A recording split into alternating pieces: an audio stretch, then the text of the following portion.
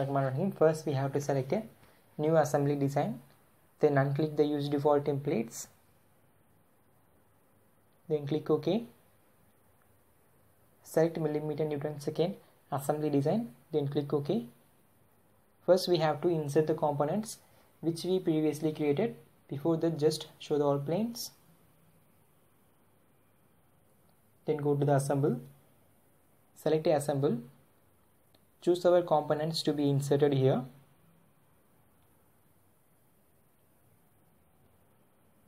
After inserting our component, we have to apply the fixed constraint, then click OK. We need to insert 3 more components. Go to the assemble, select assemble, choose our corresponding component, then click OK.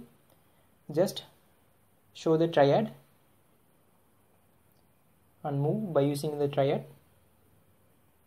Then you have to specify the constraint between the 2 parts. Just move the component by using the triad at the required location. Then we are going to apply the constraint such as a fixed constraint, and then click OK.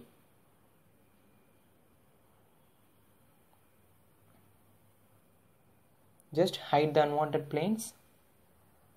Then we have to insert 2 more components. Go to the assemble, click assemble, choose our corresponding component and click open.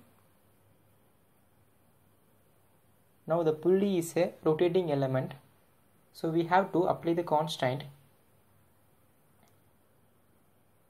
Go to the user defined constraint and click a pin type joint.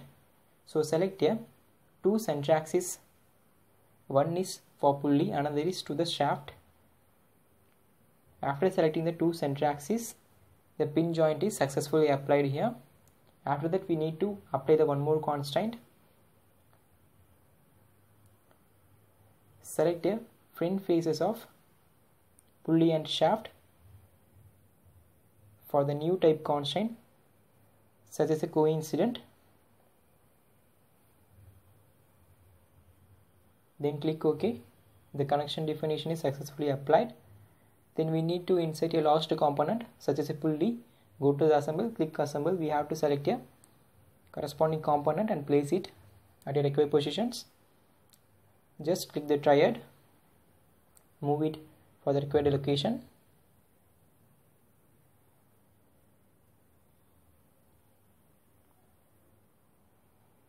Then we have to apply the pin type joint. Go to the user defined and click a pin type joint. Select the 2 center axes of pulley and a shaft.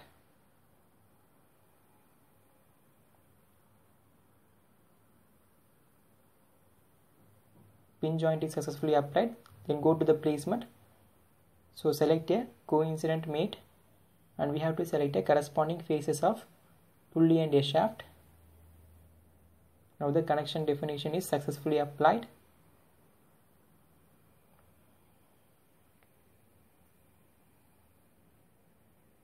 So just click OK. Now we are going to apply the mechanism such as a belt drive, transmission systems. So go to the applications and select a mechanism. Inside the mechanism, we have to select a belt type mechanism. Here we need to specify the faces of pulley where the belt is to be driven. Go to the references and select a corresponding faces of pulley for apply the belt drive. Just click OK. After that, we have to apply the servo motor. Just make sure by using a drag components the component is successfully rotated.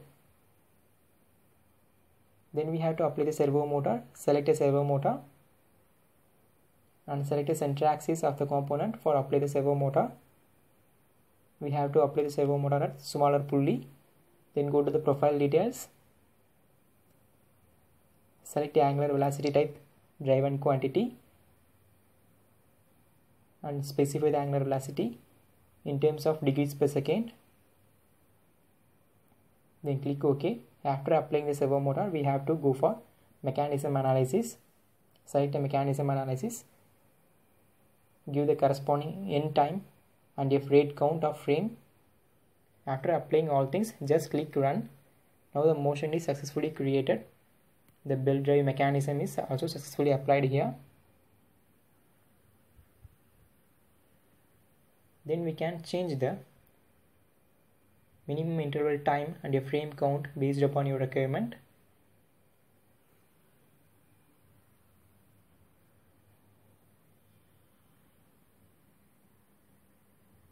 If you have any doubts in this video, just post in my comment.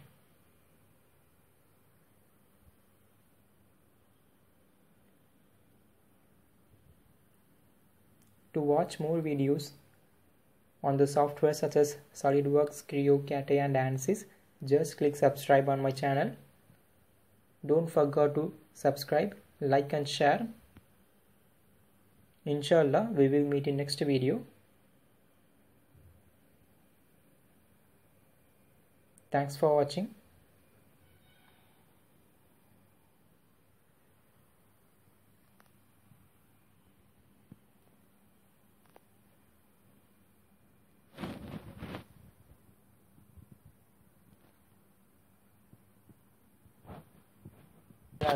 First we have to select a